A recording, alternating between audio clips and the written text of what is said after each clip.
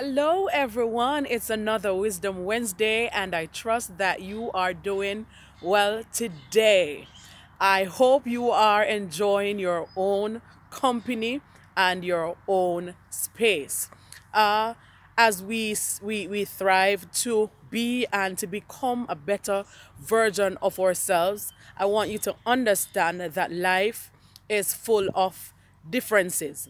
We have different seasons, we have different people, and I believe that seasons change and they always do. Nothing lasts forever. And we have different people. We have some persons who are moody. We have some persons who are charismatic. We have some persons who are opportunist. We have some persons who are friendly. We have some persons who are outgoing. We have some persons who are withdrawn. We have some persons who are introverts. We have variety. Life is full of differences and variety. And it does whatever category you may fall in, whatever type of personality you may have, that's you, and that's what makes you unique. And I want to encourage you today to to to find yourself in spaces that you are compatible. Find yourselves in with like-minded people. And when you do this, it allows you to fit.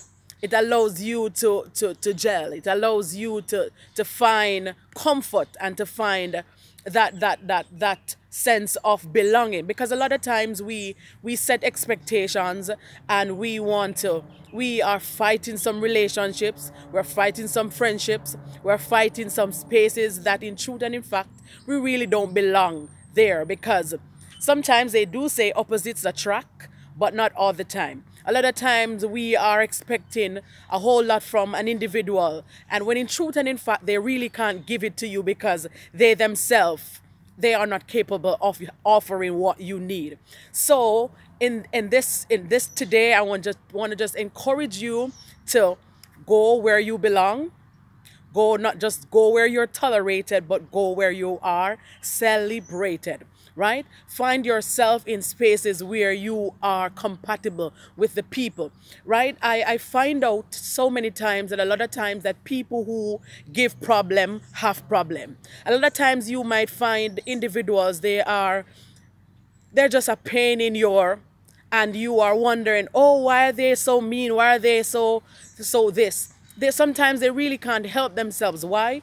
Because a lot of times persons even don't even know how to celebrate their own selves. How is it that they're going to celebrate you when they don't even know how to compliment themselves? They don't even know how to look in the mirror and say to themselves that, girl, you're looking good.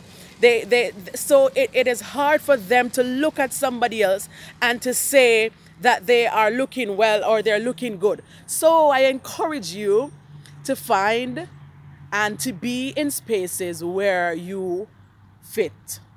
Don't set unrealistic expectations. Don't set one-sided expectations. A lot of times we give 100% and we're expecting people to give us 100% back in return when, as I said to you before, they themselves don't even know how to do that, don't even know how to give what you are expecting. So find yourself in your own space. Find people who are like you, who are like-minded, who want the same things that you want, and just strive to be and to become a better version of yourself. Have a wonderful rest of the day. Bye bye.